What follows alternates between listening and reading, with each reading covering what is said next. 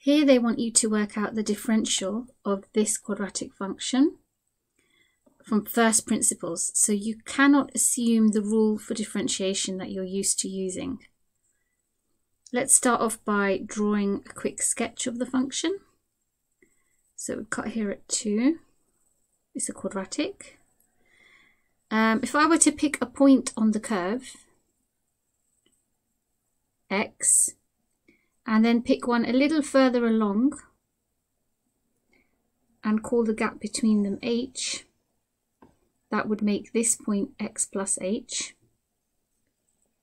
And then the y values would be fx, because you always sub the x value into the function, don't you, to get the y value, and fx plus h respectively. The way we normally work out the gradient between 2 points is by doing change in y over change in x.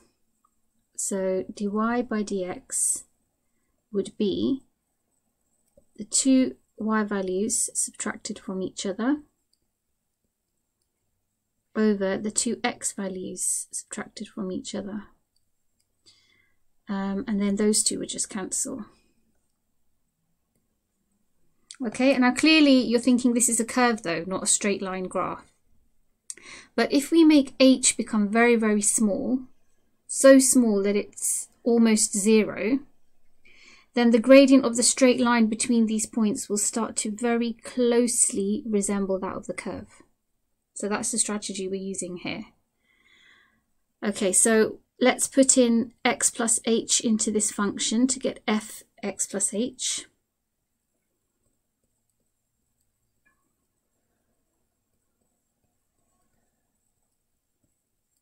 And then we've got to subtract fx, so that's just the function itself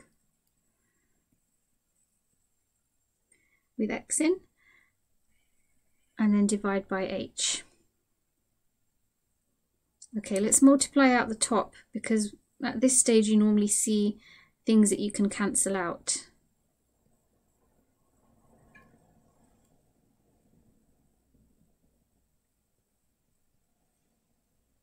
Okay, and then we've got minus x squared minus 7x plus 2 there, all over h.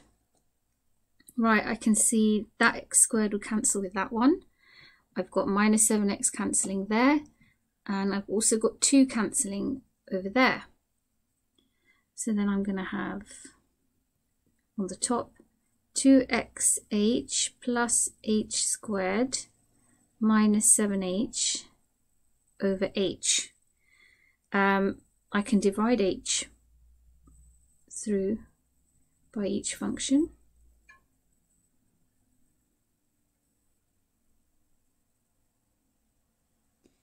Right, now we said we were going to make h very, very small.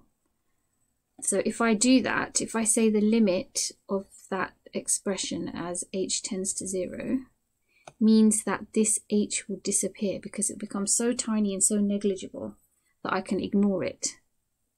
I'm left with 2x minus 7. So that's the answer. And what you can do, just to check whether you're right or not, is just do the traditional differentiation rule for the function. So if y is x squared minus 7x plus 2, let's differentiate it. Bring down the power becomes 1 less. Here your x will become x to the 0, and then that's just 1. And the constant term disappears. So yeah, it looks like that's correct.